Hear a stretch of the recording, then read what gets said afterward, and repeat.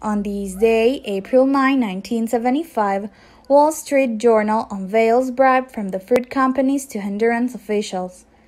On the morning of April 9, 1975, the sleepy and peaceful Honduran society of that time was suddenly shaken by a news story that day was reported by the influential American newspaper, The Wall Street Journal.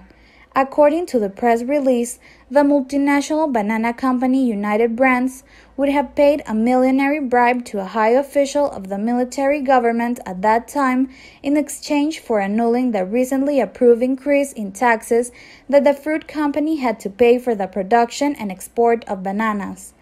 The bribe, later known simply as bananagate, had been uncovered following an investigation by the Securities and Exchange Commission, better known as the CEC, in the wake of the sudden suicide of Jewish-born businessman Ely M, then chairman of the United Brands Board of Directors. The denunciation aired in the U.S. press caused a stir in Honduras.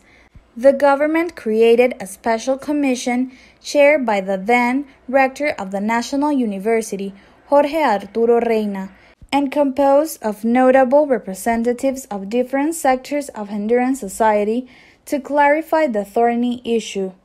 This was a day in the history of Honduras.